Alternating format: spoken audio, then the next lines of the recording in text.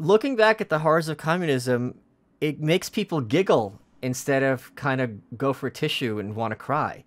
You'll see the Che Guevara shirts, but that's just a small part of it. If you talk about people fighting communism back in the day, it's kind of like, oh, this was silly. Everyone was hysterical. It wasn't that big a deal. Well, it kind of is a big deal when literally every phone call you make, someone is listening to, and when kids are taught at school to turn their parents into the police.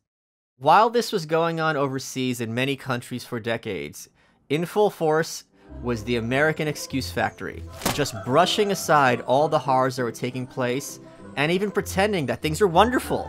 And this was a model for us to follow. The best example of this was a journalist named Lincoln Steffens, who wrote for a publication called McClure's. In 1919, he went to Russia. He came back and he said, "I have been over into the future, and it works." Now, some historians say he wrote that line even before he left for Russia, so he was going to whitewash that place no matter what he saw. But it wasn't just him. It was a lot of American intellectuals who went over there and told us wonderful stories about how great everything was. So we had Jane Addams, we had Rexford Tugwell, who served under FDR. We had all these books coming forth, like The Challenge of Russia by Sherwood Eddy. Or how about this one, George Counts's The Soviet Challenge to America. Or how about this one, Maxwell Stewart, Where Everyone Has a Job.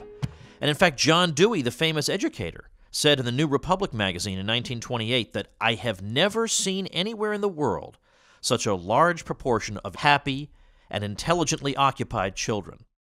Then there's Oswald Garrison Villard, who was editor of The Nation magazine, which still publishes to this day.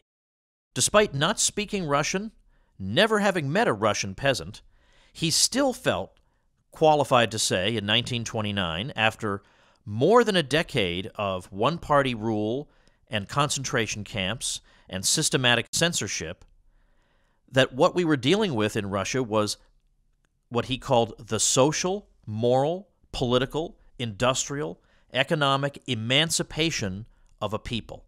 My people had a very different approach to dealing with the atrocities of communism. Rather than make excuses for it, sometimes we made jokes.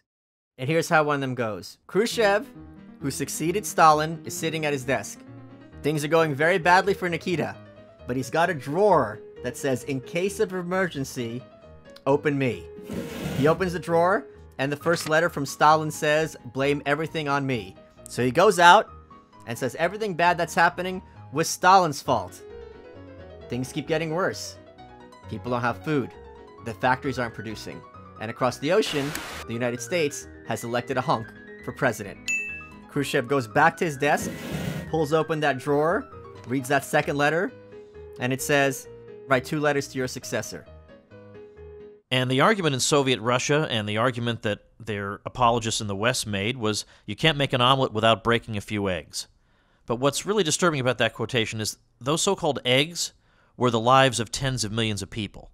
And as someone else famously pointed out, where were the omelets? Tom, how'd you like it if I invite you over to my house?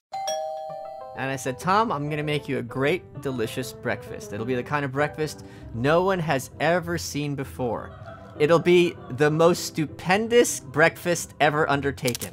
It's a whole new level of breakfast, and we're leaving the old ways behind. I can't wait. Okay, so breakfast isn't ready, but when you come for brunch, I'm going to have the best brunch you'll ever see. It'll be stupendous. We're leaving the old ways of making brunch behind, and there's going to be so much food, you won't know what to do with yourself. I'm going to get tired of all this winning.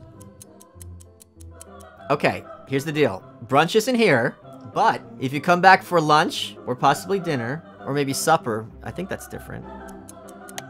Michael, I waited till 2 o'clock in the morning. Where the are my omelets? You're still here?